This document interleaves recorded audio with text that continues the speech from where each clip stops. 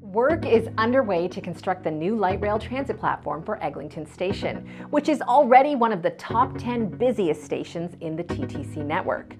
At street level, it's clear that there's an immense amount of work going on, but what many people don't see are the engineering challenges that run behind the scenes, and most importantly, how incredible it's going to be once it's complete.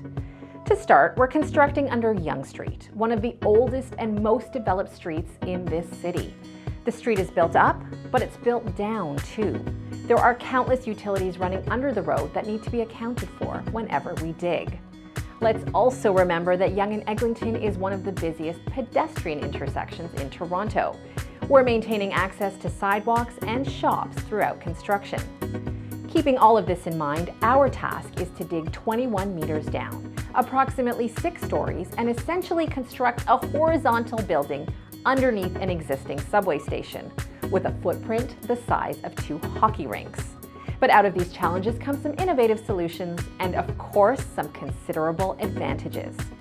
To stabilize the existing subway tunnel while the Crosstown platform is built, we're actually underpinning the Line 1 tunnel with giant steel beams and concrete columns.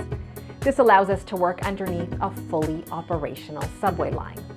And while that's going on, we're extending the Line 1 platform about 24 meters north to make it closer to the intersection.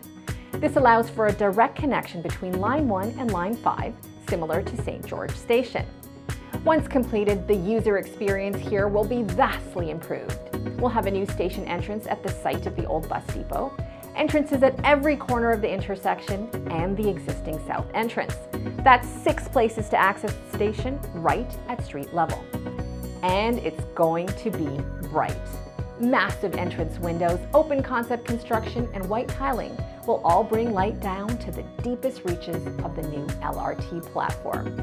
The station will be fully accessible, and it's going to be convenient, with the shortest average transfer time between lines of all the interchange stations on the TTC. During this busy time, we ask you to keep safety paramount.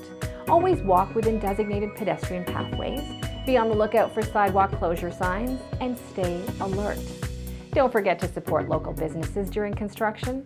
And lastly, for the latest and greatest on Crosstown updates, follow us on Twitter, Instagram, and check out thecrosstown.ca. Thank you for your continued patience as we build the Eglinton Crosstown Light Rail Transit Line.